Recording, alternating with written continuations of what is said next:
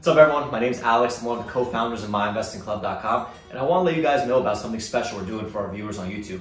So the most common question we get asked is, how do I start day trading? So what me and my mentor Bao did is we create a free 2-hour mentorship course for the brand new trader. It's going to be available at myinvestingclub.co. The link is going to be right here. This is a free webinar that reveals our 12 secrets that every single brand new day trader should know before they start. I also want to let you guys know about something that's very unique to MIC. So if you have any questions about trading, or you're curious about trading, or you don't know if MIC is the right fit for you, now you can text our head mentor Tosh, whose number is going to be right here, and he'll answer all the questions that you have in less than 24 hours. Thank you and enjoy the video. All right, so it is, I don't know the date, got to check my phone, April 28, 2020. This is like episode 1000. I'm on vacation and Brian's on the stock exchange. So we're going to talk about trading during earnings season. So before we get into that, let's jump into what happened today in the market. We're going to talk about the tweets. Number 1, 2, 3, 4, 5, 6, probably the biggest ones that came out today that affected the market the most. Number 1 being when Fauci, I guess is how you say it, Fauci says the U.S. could be in for a bad fall, could be in for a bad fall if researchers don't find an effective treatment to fight the coronavirus by then. COVID-19 is not going to disappear from the planet, he said. Adding experts are learning about how the virus behaves, which is what a lot of us have believed. And that, in my opinion, is where it was just a delay of reaction in news. This, to me, is where the market finally took the downturn, right? So the market downturn right here in the morning was in this 9:55 a.m. candle, which this tweet came out at right about 10 a.m.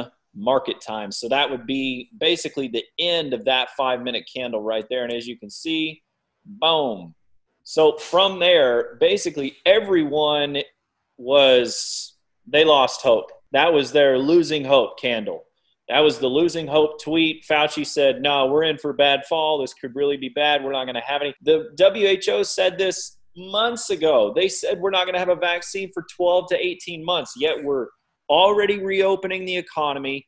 Texas is going to be like the fucking spearhead of the entire experiment. My ass ain't going to be out there in that shit. I ain't going to be out there doing that. They're taking. Well, it opens up tomorrow, I think. Yeah, it's May 1st?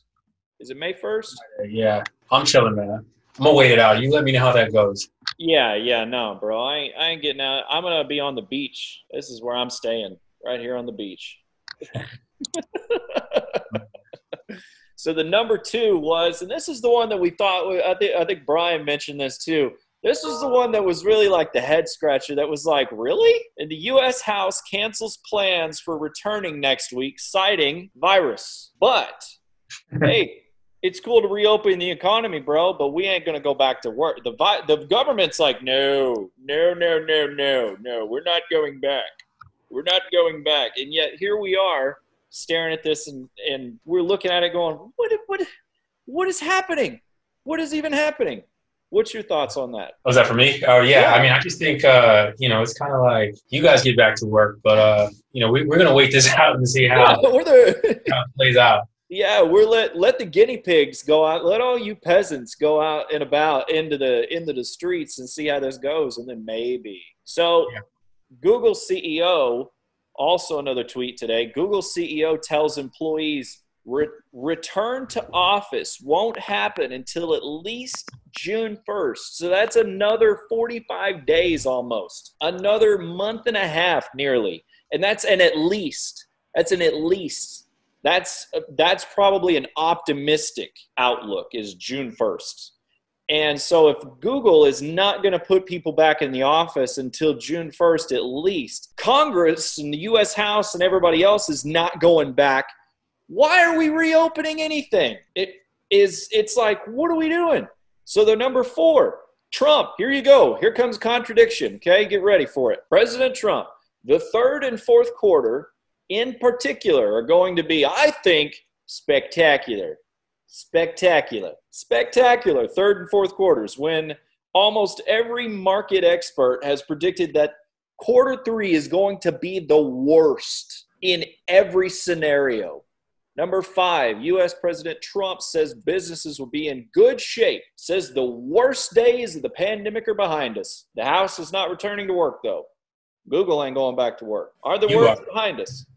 Yeah. Nearly 1 million cases, pretty much just round up to 1 million cases of this in the U.S. today. Now, number 6, here we go. Okay, so number 4 and number 6 are very similar, all right? Trump then goes back and says quarter 3 is going to be okay. It's going to be okay. Maybe better than okay, even though it's a transitional quarter. And then quarter 4 will be great. U.S. will have a tremendous 2021. Tremendous 2021, setting new records. Got the Trump hands. Yeah, the only other thing I'd add to that is there was some data this morning on consumer confidence, and apparently it's the lowest since 2014. So just another, tidbit of what's going on today. But on the flip side, though, if you think about all this negative stuff, good old market, boy, just keeps on trucking. Yeah, here we are. Here we are again in the next point. The market has no care in the world about this. Now, the thing to point out here that is very interesting to me is the fact that this area right here, we continue to hold the bottom of this channel. So you guys remember last week, I pointed out that this trend needed to kind of flatten a little bit in order to be maintained a little bit better. This was like way too sharp. This was way too sharp. This was way too sharp. And now we flattened out, okay? So now that we flattened out, we're in a better situation to continue to ride that up the top. But the fact that we can't really get back up here, the fact that in order to get to the middle of this channel is going to be right at the 300 mark, which is pretty much like, I just don't really see SPY going much further than that without retracing first. But we're just holding on to a thread because we continue to bounce off of the bottom. And the more times you touch the bottom of a channel, more times you touch the bottom of a regression without touching the top first and coming back, that's a strong trend. This is a strong trend, right? If the market were to do that, that would be a strong trend. So the S4, will that be a buy the dip, or with that trade on the S4? So for me, it's an ultimate target. So on a short side, it's the ultimate target as like when it gets there, I'm not going to continue to hold for lower. I'm going to take the money. Like if I've been able to hold through every piece, I'm going to be covering in pieces along the way at each pivot. And the last pivot being like, it's probably going to bounce here.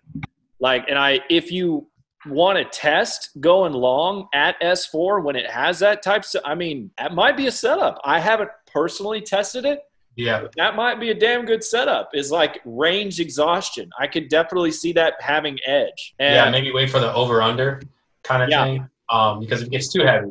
I think on the long side, it would work better. Like if you're buying the dip on like a big first red day and it makes it to S4, on R4, don't short. That shit will keep up trending on you and it will just grind your ass out. Like, but on the long side, I've seen it happen a lot. And I meant the short side. On the short side, I've seen it happen a lot where it hits S4 and then starts to bounce. With the long side, dude, we actually tested like when it breaks R4, how far does it continue to go? Why is not worth buy a call and a put and let one offset the other, since loser will be only the cost and the winner should pay a nice return? Yeah, that's a spread trade, right? Yeah, I believe it's a long straddle. Yeah. Oh, straddle? Yeah. Yep. Yeah. The only problem is like if, let's just say, for example, Google, right? So where is Google at? I guess you can backtest that, right? I don't trade straddles, but it's something you can definitely backtest. Yep, for sure. It's like if you bought Google in the close, like 12:30, it was like 12:30. If you bought a 12:30 call and a 12:30 put, maybe see where it was at close and see where it is at open. Fucking chart, holy mother. Yeah, so I don't know. I mean, obviously, if you bought the put into close, then it's worth zero, right? Yep. But then on the call side, that 12:30 call, I don't know if you have an options chain up, but I can have it up. Let me see real quick. Let me see. But if you have an options chain, that 12:30 call, it may cost you $50 or something insane. So would you pay $50 for an at the money call? I wouldn't, but 12:30 at the money, $40 is the ask. So one call, that's $4,000. With a $10 spread. Fucking hell. Oh. Yep, so that's $4,000. So I'll take 10 of those, please. No. Yeah. Yeah, I'll take 10.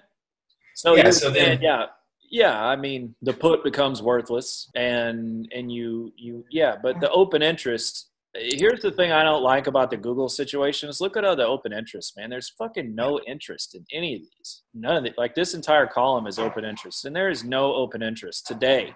Tomorrow, you're gonna see this stuff. Like you're gonna see these skyrocket, right? I mean, these people down here. This one right here, this $1,200 put right here, 16 by 20.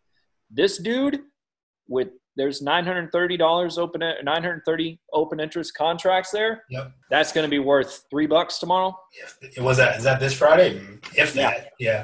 That's going to be worth $3. I mean, it's going to be fucking terrible. Well, if there's no more questions, I think we're going to wrap it up there. All right, you guys have a good one. All right, guys. Later. Thank you so much for watching our video. If you want to see more of our videos, please subscribe to our YouTube channel by clicking the button here. We do our best to post a new video every single day. If you have any questions about MIC or any general trading questions, please text Tosh using the number here. Also, stay up to date by watching some of our most recent videos right over here.